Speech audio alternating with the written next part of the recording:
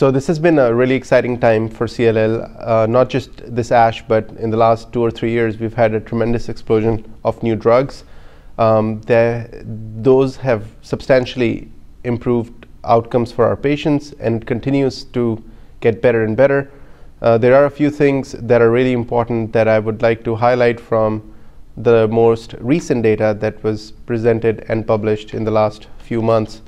I think one of the themes that we have all seen is that chemotherapy is on its way out for CLL. There has been at least 2 major landmark studies which compared a BTK inhibitor, ibrutinib specifically, with chemoimmunotherapy in patients with untreated CLL, both in the young group of patients and also in the older group of patients, comparing it to either FCR or bendamustine and rituximab.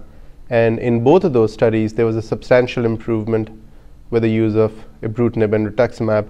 Now, there are still some issues about whether there are certain subgroups of patients who would still benefit from having a time-defined or time-limited therapy, which is chemotherapy, for 6 months and not have to use a lifelong therapy, which in this case is ibrutinib.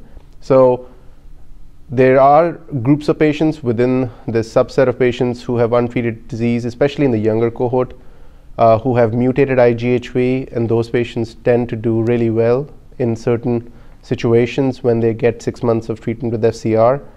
However, outside of that particular group, every other subgroup benefited more from the use of BTK inhibitors. And we hope that with even more follow-up and long-term data, we can see that the BTK inhibitors will actually prevail even in that setting. So I think all in all, it looks very promising that the field has moved away from chemotherapy, and we can now offer our patients a chemotherapy-free option.